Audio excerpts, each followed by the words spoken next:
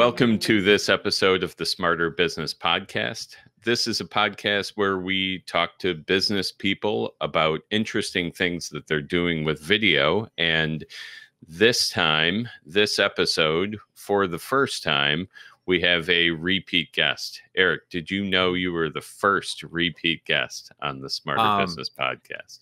I want to be honest and say no, but then that makes it sound like I haven't listened to every episode, so I'm caught. I feel like I'm really caught here. Gotcha. But no, I didn't realize that. It's an honor. Thank you.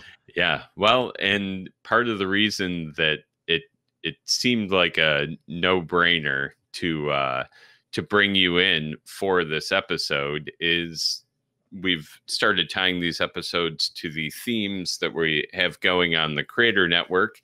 And this month's theme on the Creator Network is YouTube. So you are the authority. For the people listening just as a podcast, I was pumping my hand in the air there. Yes. I feel like you always got to do that when you're doing video and podcast at the same time. You're like, all right, for the video people. I was going to say real quick, though, on your, I think that's great that you're marrying the two. And I was in on the last call you did, and it was pretty fun. It was an hour-long call. A lot of people peace out after an hour. But, geez, we were on there for probably close to 2 hours after that. Wrecked my sleep for the next day. But it was worth it. I had a good time.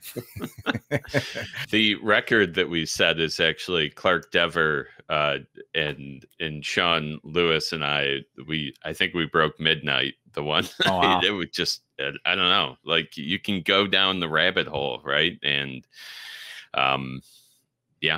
there's always interesting things to talk about. So, well, they're nice people and smart people and willing to share, and that's why it's cool having that community aspect to it. And I give you a lot of credit for building that from scratch, because that's not an easy thing to do. And I got in the beginning, and I kind of pop in and out here and there, and you can see just the cohesion that's kind of starting to form, and just the relationships and the confidence that people are getting from being engaged with the group.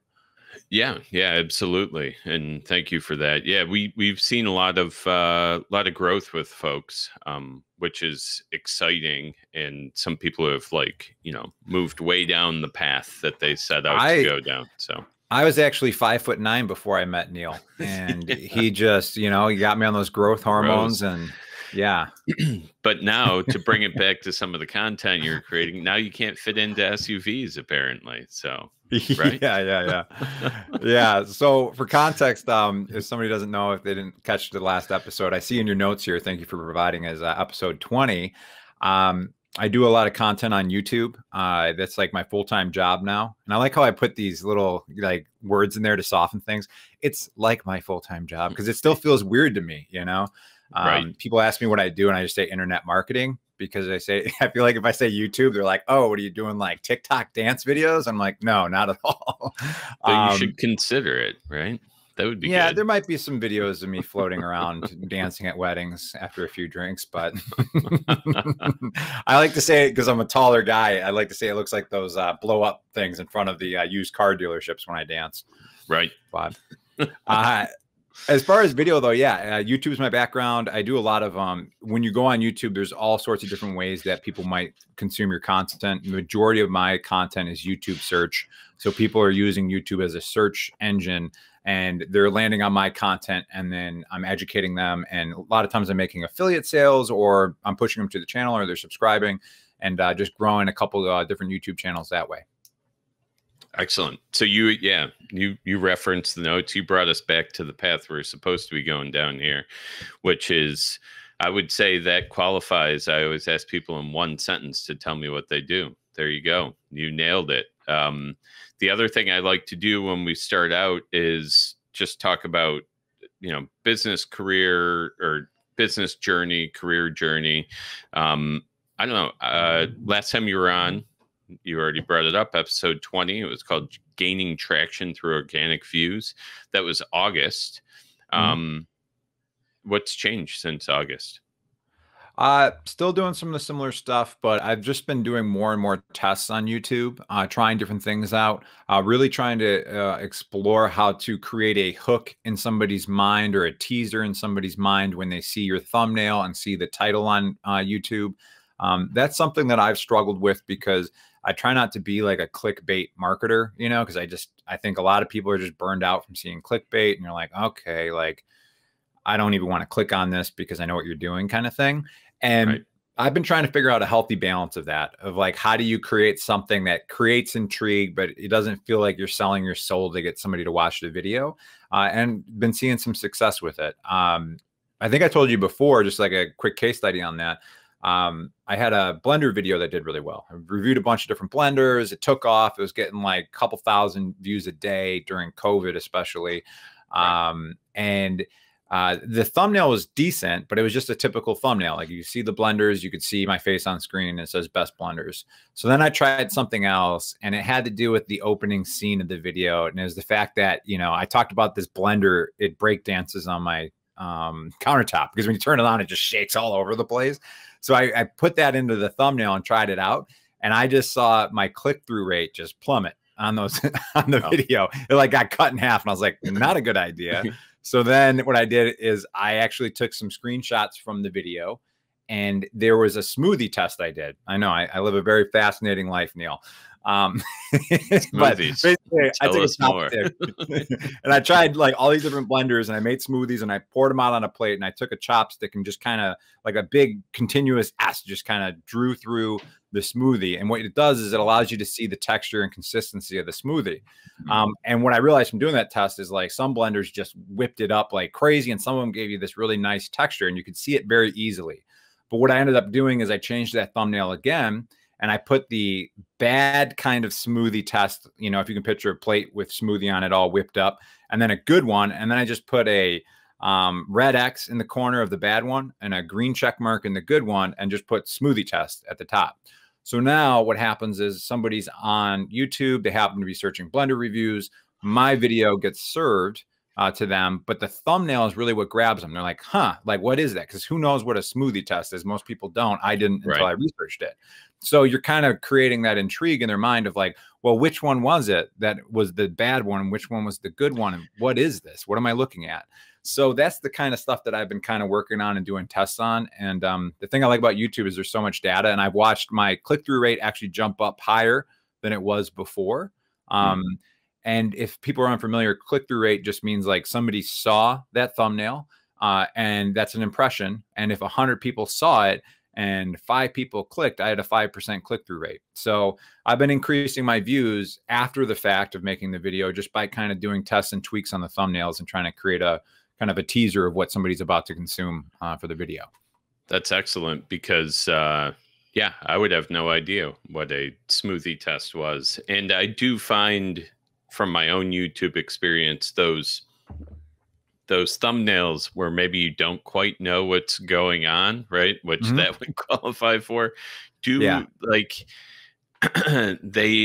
they'll give you a little bit of a what is that? Do I click on it? And then of course you have to deliver on the video end, or else people don't stick around. But that's good. I would click that. Yeah, I don't even drink a lot of smoothies, you know. But. I think it's just like, yeah, your brain naturally wants to close the loop on things. It doesn't like, and you know, where I read about this first, they called it like a soap opera sequence, and it was a guy, Russell, what's his name from ClickFunnels, Russell something.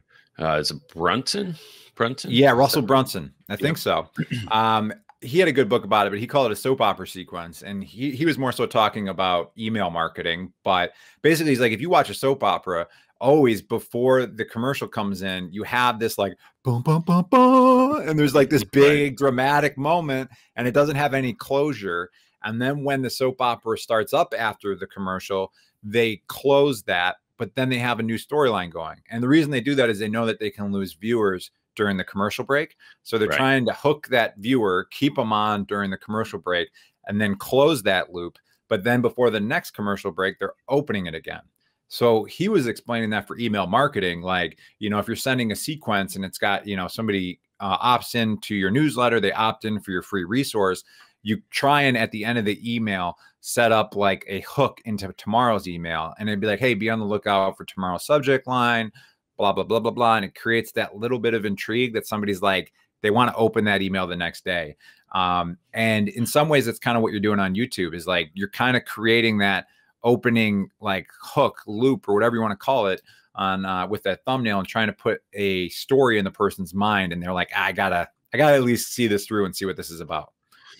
Excellent. Yeah. And I know that we've had discussions. You can do that on the other end too, right? Where the instead of being like, thanks, have a good day, you've mentioned in some of our discussions that you say, all right, the next video is here, like, or, you know, see the rest of the series, and you kind of continue to have people go down that path, right? Yeah. So, and if you don't mind me humoring you on this, I just shot a video yesterday, and it's been an idea that I've been thinking about for, gosh, probably like 4 or 5 months ago. It popped in my head, and I do some affiliate marketing. So I'll review different products and services, and some of them, there's like a ton of videos out there. So it's like, all right, there's clearly a lot of competition. So if you want to beat that competition, you have to create something that somebody wants to watch for a longer time period than the stuff that's already out there. So usually what I recommend in that situation is watch those videos, have a critical eye, try to see where they might have missed things, go into the comments below. People will tell you what was left out or what they didn't like, that kind of stuff.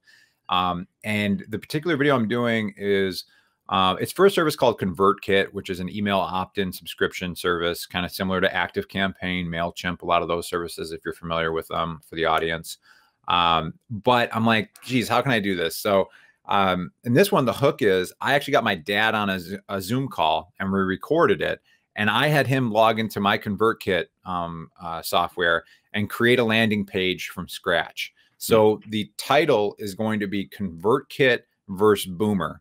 And then the thumbnail is going to be my dad like squinting at a computer screen and going, huh? You know, with this like kind of miffed looking face. So they probably won't necessarily get there from YouTube search, but in that particular one, my hypothesis with it is that they will watch other people's content on ConvertKit, and this will get suggested to them because it's a little bit different than what they just watched. And the important thing is I'm going to try to connect that story that I'm creating with the title and thumbnail in the first 15 to 20 seconds. So early this morning, I started editing that, and I got like the perfect lead in, and it's my dad holding up a piece of paper and laughing, you know, and he's saying, you know, this is called paper. And the paper he's holding is the Google Doc that I had sent him with instructions on what I want him to do. And you printed it out. Yeah. And in the instructions, he is, there are 2 hyperlinks. So links to things. And I go, hey, Dad, hold that up to the screen real close. Now show me how you're going to click those links on that piece of paper. And he had like the perfect response, and he's laughing, you know? But the thing is, it's like you created this story with the title and thumbnail. Then in the first 15 seconds, I think most people who watch that, especially with the millennials, will laugh because it's just like the boomer trying to use technology. But then also this kind of hook that I'm creating throughout the video is like, let's see if he can, you know, actually go through and build a landing page. And yeah, the idea is just kind of like banter throughout the video, because I have good banter with my dad. We always kind of laugh at each other and ourselves kind of thing.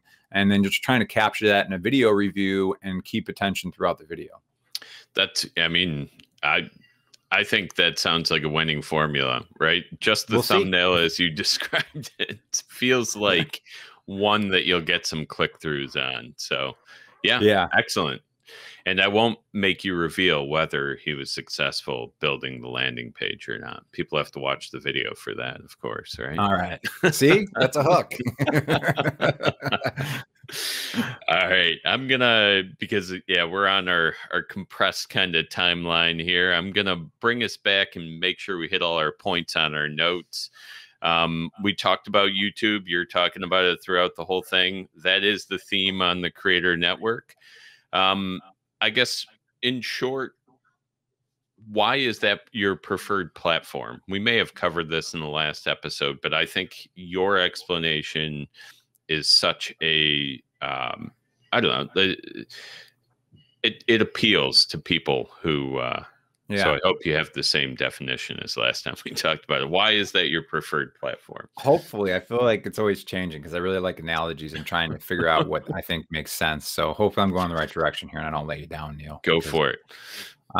Basically, YouTube, when you go there, you just open up youtube.com and take a look at what you see. What you'll see typically is a search bar at the top and then content below. So the search bar is a search focused platform. And then that means people are actually coming here for specific reasons for education on content. And then below is more of like a social network. It's like showing you things that you might be interested because you subscribed or you watched this and that kind of thing. The way I think of it is like, let's say you were to make content just for LinkedIn. Imagine you're on a hill and you're standing like already like a third of the way up the hill and you have to get to the top of the hill. LinkedIn is like trying to run up that hill, right? And as far as YouTube, the way I would describe it is it's trying to bike up that hill. And in my opinion, it's easier to get quick traction running up that hill, because if you've ever been on a bike, all of a sudden where you're on a steep incline, you have to get going. It's super difficult. So you will get traction quicker on a platform like LinkedIn or Facebook, putting video ads on there if you're doing it organically.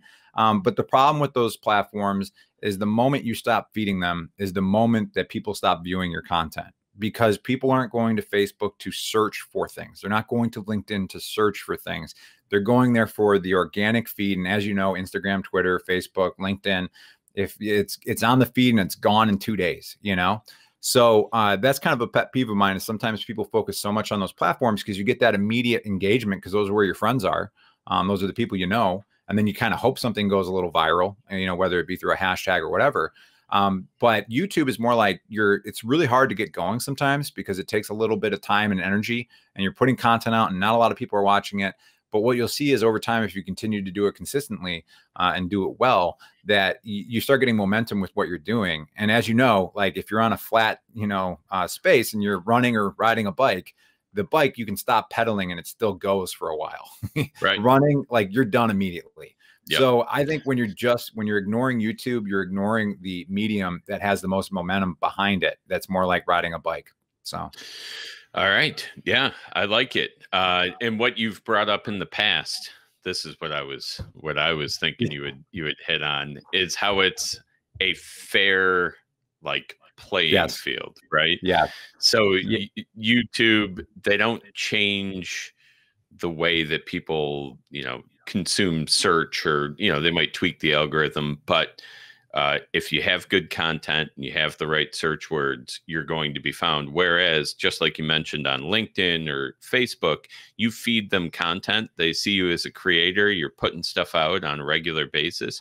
They will show your content to more people. Whereas if you fall off, like you're back down the hill. That's why the hill analogy, roll back down to the bottom. So, and like I think a lot of people are familiar. I don't know if they're still being used that actively. Maybe LinkedIn did away with them, but would they call them like pods or whatever? You'd have like your 10 group of friends and you'd want to comment right away, and you got to do X, Y, Z. YouTube used to be like that like 5-8 years ago. Be like, just get the, you know, go on Fiverr, buy 1,000 views, run a few backlinks, that kind of stuff. They've done a masterful job at trying to make the platform as much as it can be spam free and just really reward good content. And the way they validate that is by viewer retention time. How long do people watch that video for? So one of my values is I like fairness. And I know things aren't fair a lot of times, but I do find YouTube to be an extremely fair platform, because I'll make a piece of content sometimes and, you know, it doesn't do well, and I'll look at it and I'll be like, well, yeah, it kind of sucks. You know, I think they made the right call on that one, you know, or maybe it was too long and somebody didn't want to watch a 20-minute video about a paperclip, you know? I haven't seen that one. I'd like to check it out. Yeah, but, it's in the works. Paperclip spreadsheet, right? You know, different manufacturers or something. Well, I do want to plug a few of the you have been going deep in terms of education information with both the mattress video, which I think we brought up on the last episode. That one's been out for a while, but you just put out a decking material video that is, I think, timely for a lot of people, and has an awesome spreadsheet tied to it with a lot of useful information. Because we're getting to the end of our time, if you want to go for 1 minute on what that video is and kind of, I don't know, how people might use it, or how you started getting into that like spreadsheet driven video content, you know, that would be that'd be interesting. Well, spreadsheets are nice because they're very visual, which lends itself to a visual platform like YouTube. And what I did is I am going to be building a deck this spring, summer. And I was like, I don't really know enough about decking materials. So I started researching them and I was like, oh, this can get kind of complicated. Like every board has different, a bottom. Is it 3 cap, 4 cap? Is it scalloped? Is it regular? Does it have grooves in the side? Is it sustainable? Is it fire retardant? Like all these different things. So I started putting it into a spreadsheet.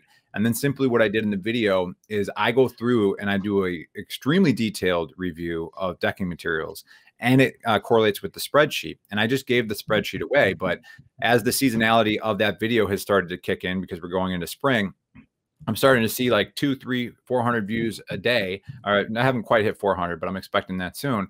But I wouldn't be surprised if it got 1,000 views a day. So I was like, why don't I build an opt-in form? And I did it via ConvertKit. And you can get this spreadsheet for yourself. So I'm building an email list of people who are bottom of the funnel, like ready to buy decking. And that's a powerful list. And then I'm just testing and tweaking things and seeing, are there any offers that could make sense for them? And then I'm even trying to connect right now with 84 Lumber, their headquarters. I bet you if nobody's learned anything today from this podcast, they will learn something right now. Neil, where are the headquarters of 84 Lumber? Well, I think you may have brought this up in a previous conversation. Aren't they in Pennsylvania? Or 84 Pennsylvania. 84 is the name of the town. Well, then you didn't bring that up. Yeah, I know. It sounds like you're making it up, but I didn't realize that's how they got their name. So I have been able to create a contact there. I sent him some resources. He said they're going to discuss it. I have no idea. My hope is that they will provide the lumber for free, and then we can have some sort of arrangement that I can send them qualified traffic that I'm getting 20, 30 people a day right now subscribing for this resource, and then say, hey, 84 Lumber, 250 locations nationwide. But that's kind of one of the difficult things I have to deal with, is trying to sell this idea and the value to companies, because I don't work in the company. But that's part of the process. Well, and that's probably why you find that affiliate setup to work so well, right? If you could be an affiliate for a handful of the manufacturers on your list, that would be another way to monetize that content, right? Yeah. So and it's just finding the right affiliate, something you feel good about, something you feel good recommending, and then they get, you can help connect that traffic to them. You make some income from it, and this thing can live potentially for a decade online, just generating leads, income, and sales for the affiliates that you're partnered with. Excellent. Well, let's talk about, you're going to speak to the Vidwheel Creator Network on April 22nd. Do you want to tell everybody what you're going to talk about when you're on? Yeah, I think right now what I was going to talk about was something, you may have heard the acronym BFAM, Brother from Another Mother.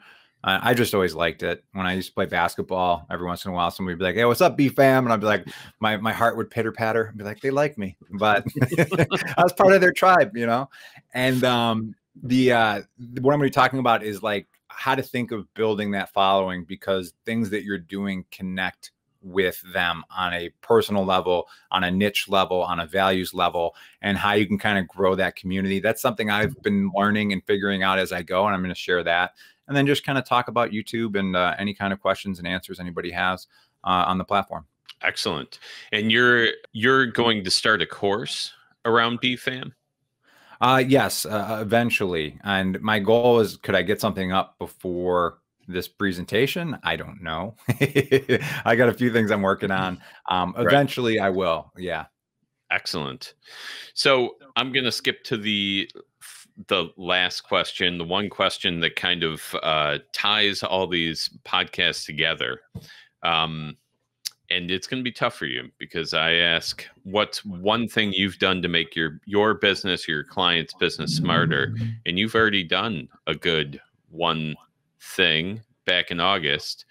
So do you have a new one thing? The one in August was spend money to make money. Don't be afraid to hire out for tasks you're not qualified or don't like doing. Do you have one more thing? Yeah. For me, I took some time. I put together a mind map, got a free one via mindmeister.com. And I put myself at the top of it, and I created an org chart, because I'm a company of one and I do outsource a few tasks, but I kind of started creating buckets of everything that I do so that I can see the whole process visually, because I'm a very visual person. And then now what I'm doing is I'm just picking off certain projects and tasks and seeing if there's other things I can outsource. And starting on Mondays, I started doing this 3 weeks ago, 4 hours every Monday morning. All I do is I look at that org chart and I try to figure out how can I simplify my week. Because I heard a quote recently, and it was just based, and you probably heard this too, time is not a renewable resource, money is. You can always make more money, but you can't get time back. And that's kind of the way I try to look at my business now, is how can I focus on time, getting more of it, because it's not a renewable resource. And then the more of that I get, I think that there is going to be momentum behind that, because then I have more time to think and be more strategic rather than just do. So really same thing, spending money to make money, but being more strategic, looking at the org chart, figuring out what I do and don't like doing, and trying to find people to fill those roles of the things I don't like doing or I don't do well. Awesome. Now you've got 2 1 things, and they're both excellent. Yeah. Time, right? That's ultimately the equalizer. Everybody's got the same amount of time. So, which is ironic, because like we're already a minute past your time, because I think you got some kids ready to dad, right? Yep. Yeah. I've got to go on to kid duty. Because my wife's got to get to it with work. So with that, I am going to say thank you for tuning in to this episode of the Smarter Business Podcast. Thank you, Eric, for coming out and chatting with us. If you like the content that you hear, please subscribe on YouTube or wherever you consume your podcasts, and share this with a friend. For the people watching or listening to the podcast, I'm pointing to the subscription button on the screen, wherever it is. I can't, if it's on your face, Neil, I can't point. All right. Thanks for having me, Neil. I appreciate it.